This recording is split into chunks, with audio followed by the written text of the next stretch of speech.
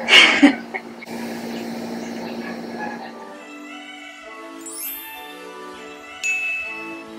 squad, it's you Porally and welcome back to my YouTube channel. If you are new here, don't forget to hit subscribe and ring the bell para updated ka every time I upload a new video. So today's video is gonna be an unboxing! Hindi naman ako siya na-excited, diba? Actually, pinipili na ko lang talaga yung excitement ko, pero super excited ako. So yeah, today's video is gonna be an unboxing. But before we start, disclaimer muna. I am not doing this in any way to brag, okay? I was just super excited that finally I got my hands on this and I want to share it with you guys. So I will be sharing with you the specs of this iPad mini and the features that I love about this. Para just in case na meron ako mahikayat sa inyo na bumili nito, at least I'm not the only one who's broke. Mandadamay ganun. Pero short story muna, I initially wanted the iPad Pro. Kaso lang, sobrang mahal niya. As in, yung price niya is like doble or triple ng price ng iPad mini. And kapag binili ko yon, baka wala na akong kainin.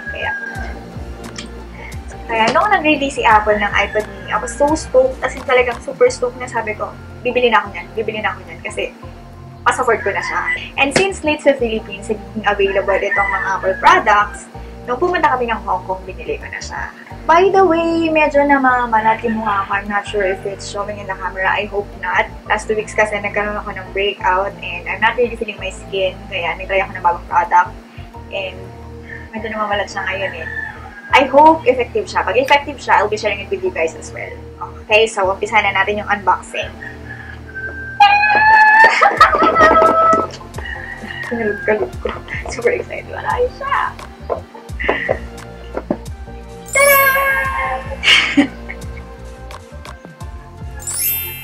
I got this 64GB iPad mini Gold. So this is the 5th gen of the iPad mini, by the way. Yung 4th gen ng iPad mini ay nirelease last 2015 pa. So ngayon na lang ulit. Ngayon 2019 na lang ulit sila nag-release ng another version of iPad mini. So let's see muna kung ano pa yung ibang laman ng box. Of course, we have this. Siyempre, manuals and stickers. Hindi naman nawawala ito. We also have the lightning cable. And of course, we have the charging brick. So we have this one and another adapter. Since sa Hong Kong ko nga siya binili, kaya meron siyang ganito. Ganito kasi yung charging outlet nila doon. So the charging brick actually varies depending on which country you bought it. And since, ayun nga, ganito kasi yung klase ng charging outlet ng Hong Kong, kaya meron siyang kasamang ganyan.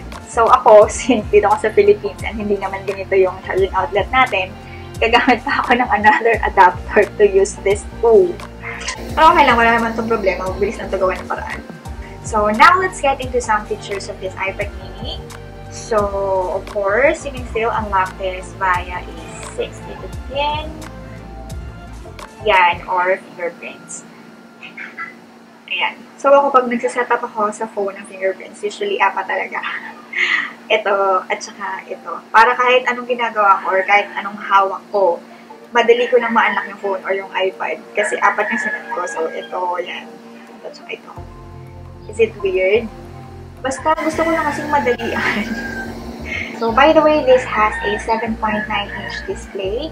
And with one single charge, this could take up to 10 hours of battery life. So, para sa mga Apple fans dyan, just like me, just in case it's not yet obvious. So, more likely, alam nyo na to kung anong mga sasabihin ko. Pero para dun sa mga hindi, I'll be sharing it with you guys. So, the notification center will be here. The control center is here. The widgets view is still here. Tapos, ayan, kung tamad kayo maghanap ng apps minsan kasi masyado kayong maraming apps sa phone or iPad nyo, like kung ginagamit nyo yung search button. So, your favorite docs will still be here. Tapos, kung mag-multitasking naman kayo, just slide. O, ganon. So, ayan, makikita nyo na yung mga apps na na-open nyo na. So, kung meron kayong gusto mag-close na app, you just slide it up. There. May dilim na naman. Ang pangit ng panahon nakakasal. Anyways, there's one update that I really like. Pwede ka nang mag-multitask. As in, pwede ka nang magbukas ng dalawang apps na magkasabay. So, for example, I will open a photo.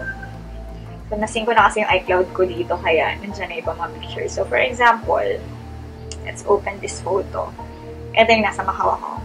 So, for example, ito na nga, naka-open na yung photo na app. Kung gusto ko pa mag-open ng isa pang app, swipe ko lang slightly para lumabas yung mga docs. So, for example, yung second app na gusto kong i-open is yung message. I-drag ko lang siya pataas. So, ayan. This is called the slider view, meaning it's on top of the first app. By the way, yung messages walang laman kasi this is not a cellular. Wi-Fi lang yung binili ko, hindi yung may cellular. So, meron siyang, ayan, maliit na bar here. Nakikita niyo ba? Ayan. So, kung gusto niyo siyang i-exit, just swipe to the right. Yan. Tapos, kung gusto niyo namang ibalik, just swipe to the left. Tapos, kung gusto niyo naman na split view, just drag it down. So, ayan na siya. Naka-split view na siya. And then, again, merong bar dyan sa may gitna banda. Tapos, pwede nyo ma-adjust yung thing. Depende sa liking niyo. And kung gusto mo na i-exit yung isang app, then, pili ka lang yun sa dalawa kung saan yung gusto mo i-exit and i-swipe mo lang papunta dun sa site na yun. So, ayan, nawala na yung message na iwan na lang yung photo. So, that is one of the updates that I really like about it kasi it's very helpful. So, now let's get into the Apple Pencil.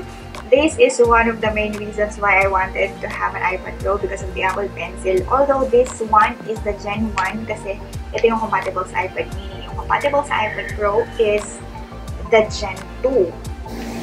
Sharon! Ang pangit na kuko. Don't mind my kuko kasi hindi pa ako nakapagpalinis. So, eto na siya. This is the Gen 1.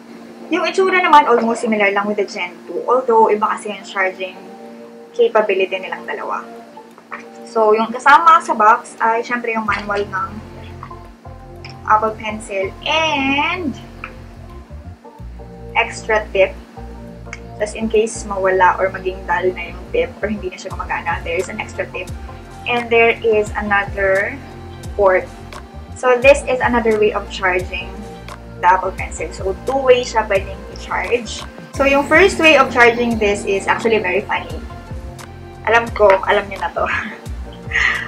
But you have to insert this here to charge it. Like that. Diba? It looks so funny kasi i-stick mo siya dyan. Pero kung nagmamadali ka or para hindi mo na to gamitin, at least pwede mo na lang siyang isuksok dito. Tapos for you to see the battery of the Apple Pencil, just go to the widgets. Just go to widgets and you will see it there. So, ayan. So, this is the battery of the iPad and this is the battery of the Apple Pencil. So, kailangan na maging careful ako dito kasi i-remove ko to kapag i-charge ko siya. So, dapat maging careful tayo dyan. Baka mawala, guys. So, depende na lang sa'yo kung paano mo siya gusto i-charge. Either i-stick mo siya sa iPad mini or gamitin mo to. So, bali, stick mo to dito sa kabilang side and then yung lightning dito sa kabilang side. Lightning cable.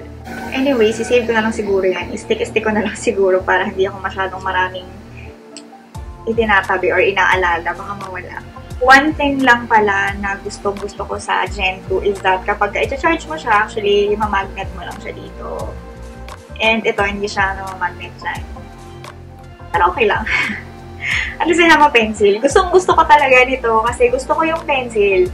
Kasi mahilig ako mag-design ng picture, especially sa thumbnail. Gusto ko sanang mag-arte-arte kaso lang ang hirap niyang gawin kapag fingers lang kasi hindi siya pointed.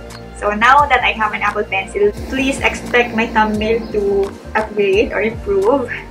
And expect it to be a little more artsy sa mga susunod ko thumbnails and sa mga pictures ko. So make sure to follow me on Instagram kasi start ko ng artehan yung feed ko lalo. Kasi may na siya ngayon, so artehan ko pa lalo. Anyways, na-pair ko na itong Apple Pencil dito sa iPad mini. So yeah, it's working. So let's try to draw. Pwede gamitin natin na picture kasi I like this picture. Let's go to edit, mark up.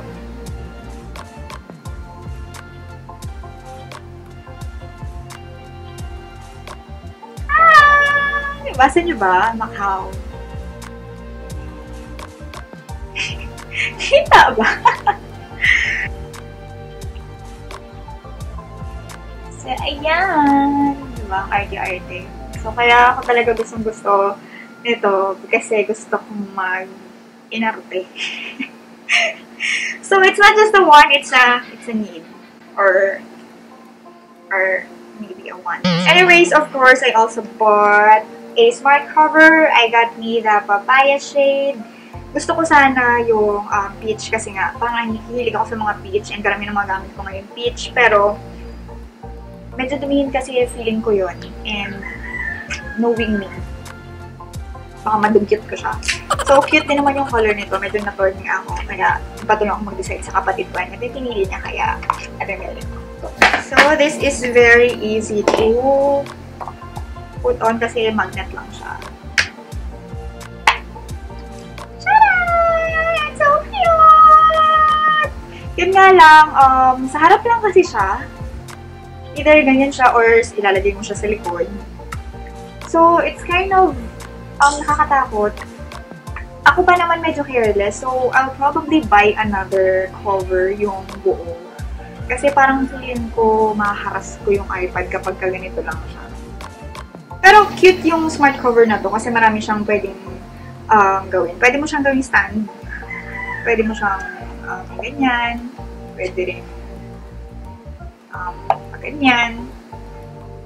So, cutie siya. So, nilubat yung camera ni Yumi. Ang daming aberya dito sa vlog ko na ito. Anyways, patapos na rin naman ako. But just like to let you know that I really love this talaga. Super love ko siya.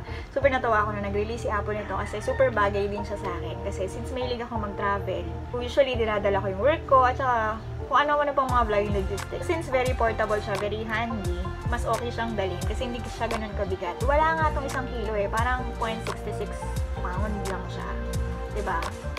So light. And pwede ko siyang hawakan na isang kamay lang. Tapos, if I will be comparing it with my iPhone 8, ayan o, hindi siya ganun kalaki ng difference. Unlike yung iPad Pro, sobrang laki niya. Although, syempre, ang gandang gamitin yun. Ang sarap manood na doon para ng laptop. Pero, eto, mas bagay siya sa akin portable kasi cutie lang. By the way, in case you wanna know how much I spent for all of this, I'll put it in the description box. So just check it out. And yeah, I'll end the vlog here. Thank you so much guys for watching this video. I hope you enjoyed it. If you have any questions, you just let me know. Don't forget to subscribe to my channel if you have not subscribed yet and ring the bell para updated ka every time there is a new video. And also follow me on my social media channels kasi doon nyo makikita yung mga everyday na ganap ko sa buhay. And shoutout pala kay Shania. Hi baby girl! Sorry kung ngayon lang kita na shoutout kasi since umuwi ako, ngayon ako ulit nagkaroon ng sit-down video. Kaya, ayun. Thank you for watching my vlogs as always and belated happy birthday din.